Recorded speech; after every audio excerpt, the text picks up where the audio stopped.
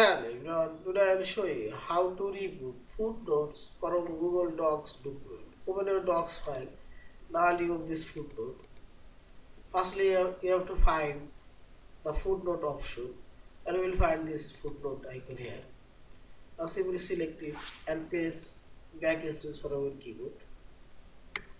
And see this footnote already gone. Also I will remove this footnote and here you will find this one, this footnote option. Remove this one and your footnote will gone. I will show it decreasing this page size and remove and see this footnote already removed.